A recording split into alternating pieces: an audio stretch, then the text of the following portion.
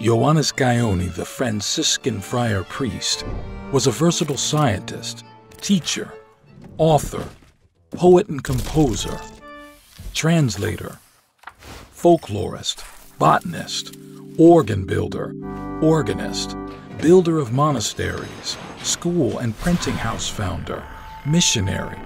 In short, a real polyester.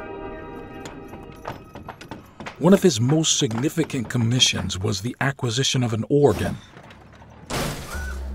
We brought the beautiful old organ from Brazov, to which the pagans set fire, destroying most of it.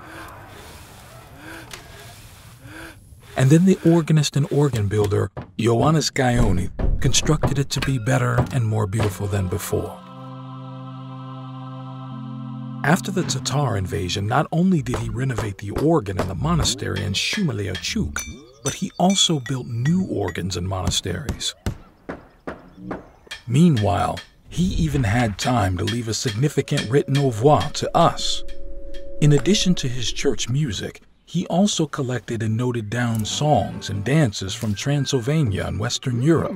In Ciuc, he founded a printing house to print his collection of religious songs.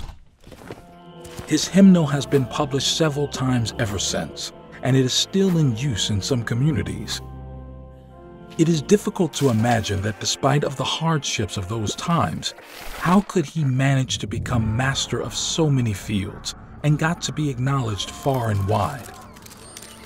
I spared no pains, I spared no effort.